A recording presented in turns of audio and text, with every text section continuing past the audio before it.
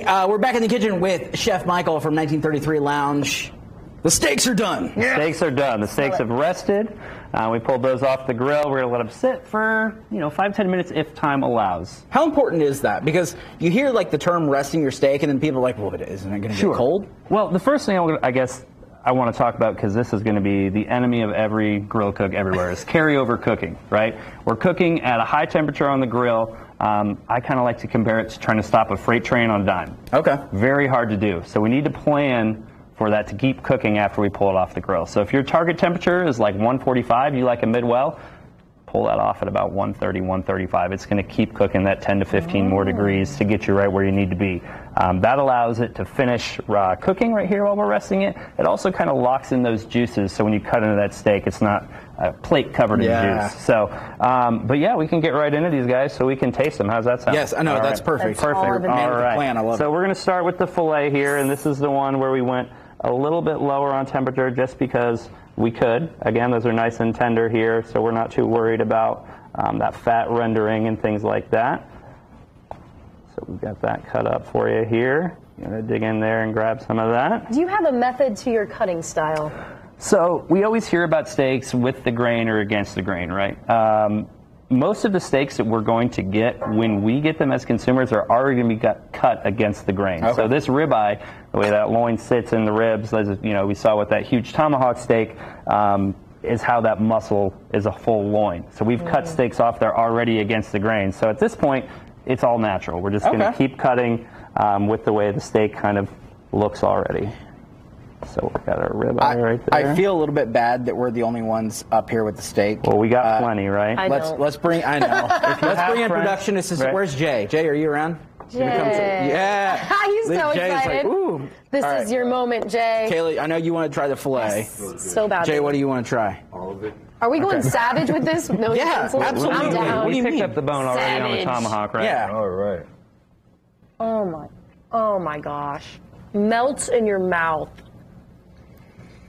Feel bad for Randy. I know. Picked a bad time. Amber, too. Yeah, Chef, this is everybody. Amazing. Awesome. And it was simple, right? Very simple. That's the thing.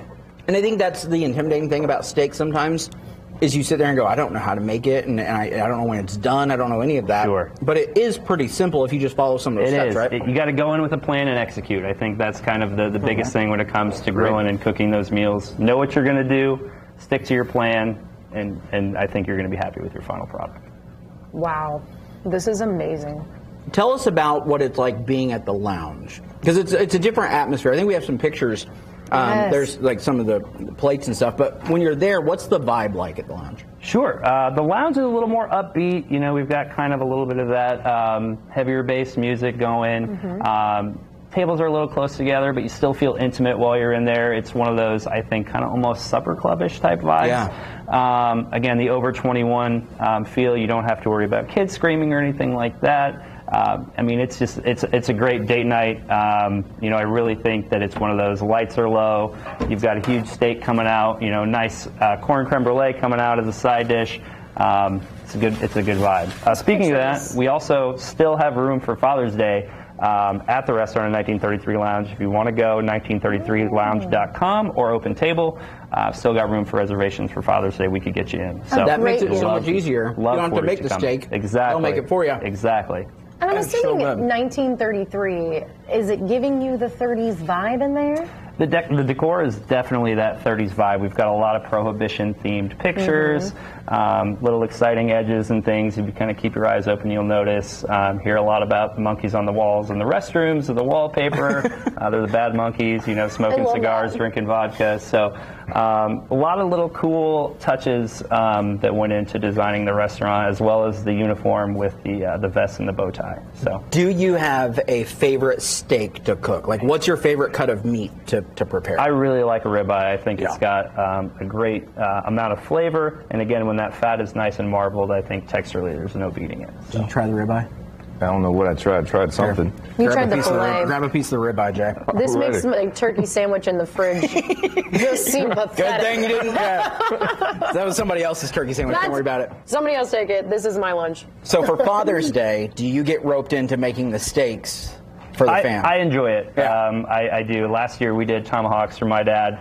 And again, I think I did 2. Tried one smoked and one not smoked. But this year we're going to try something a little different. But no, it's something I enjoy. I think it's always good to be good at something and be able to kind of show it off, share it with and others. Be proud for, The other thing I love too is that you did it straight on a skillet. I think everyone automatically thinks like you got to grill steak, but it cooks so much differently when you sear it like that and throw it in the oven for a bit. Absolutely. So Again, we're just looking for heat. Yeah. I will say if you're going to do that inside, make sure you've got some ventilation.